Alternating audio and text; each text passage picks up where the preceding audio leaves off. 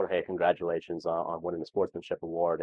And just go back to obviously that day. It was so many things going on, but we saw just a glimpse of what your character is, and to be able to kind of step in that moment, and that's certainly what a lot of people noticed, and just kind of talk about yeah, kind of what was going through your head. It was really just a natural reaction, wasn't it? Yeah, that's what I would say, which is a natural reaction. I would like to think I would have done that in any other situation, and it's who I am. I wasn't worried about the win at the moment. I know what happened was wrong. That's how I reacted.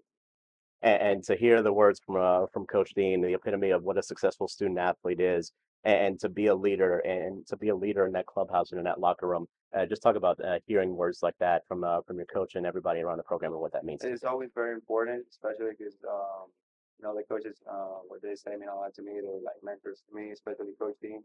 Now that I've been with him, playing for him for 5 years, and that's a long time, and knowing that they think those things about me, it makes your day, and it makes you think, okay, I've been doing things right when they say things like that.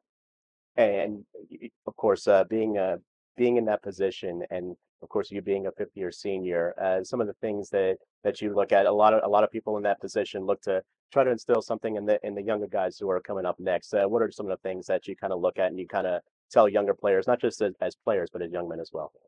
Well, I usually like to lead by example, so I make sure I carry myself well in front of them. I try to be the best role model I can be for them, and uh, you know, talk to them individually when I see things that I would do, 4 or 5 years ago when I started, and I know they're not right.